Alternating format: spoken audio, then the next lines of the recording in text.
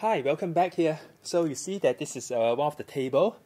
Luckily, you don't have to memorize this when you go for examination. They should provide you so that when you're given NMR signals, right, spectrum, you just check, oh, I've got a proton from this region about 10 ppm. So in the molecule, there should be an aldehyde group. And I have maybe 11.6 ppm signal. I think I should have a carboxylic group somewhere. Now, let me just go through here what are the different regions in which your functional group can appear. Starting with TMS at 0 ppm, right, there's a little singlet peak. We move from the alkanes. Alkanes itself is saturated, it doesn't have any functional group, so the protons here are the most shielded ones. Now, as we move on, right, where do we go? Okay, we have an amine group, there's a nitrogen, electronegative, so it will pull electrons away from the proton here, it will de-shield a little bit, and hence you have this spectra. This zone here with a higher chemical shift than the alkanes.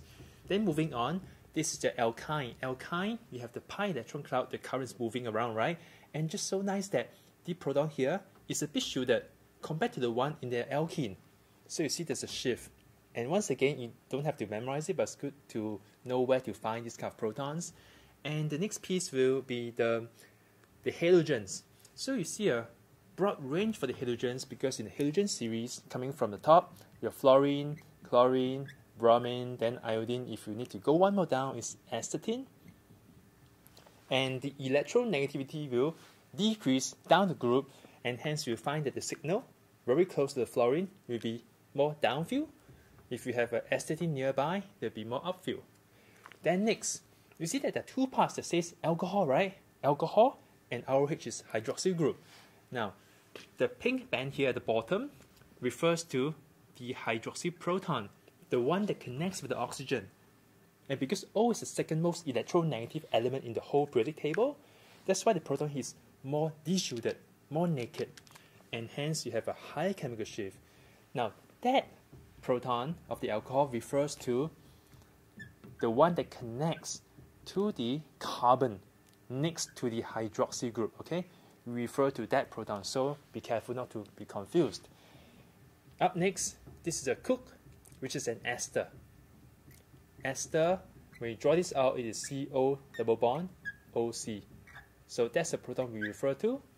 Now, the lone pair on this oxygen can somewhat be donated through the sigma bond here. So although it pulls electrons away, but at the same time it also donates through the bond. And moving on, we see NO2 again with a two element with 3 atoms here. Keep on pulling it. Pardon me, there's a dative bond here. Okay, it's a bit more de-shielded. And next, coming to the aromatic, anything having the benzene ring here is considered aromatic, right? In this zone, and if you have a benzene ring, you expect to find some signal that's very messy because in the benzene you got 6 protons. If you have a single substitution, you got 5, and there's a splitting involved, very messy peaks. That tells you have aromatic.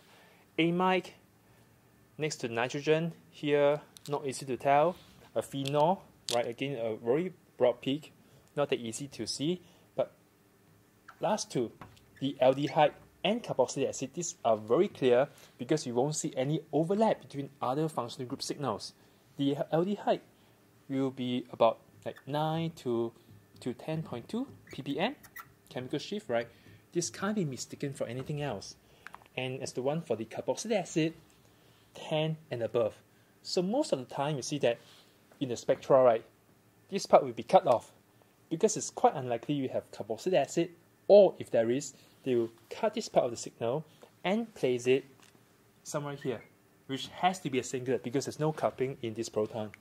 So now you have learned about this overview of chemical shift and what are the functional groups in different parts of the NMR spectra.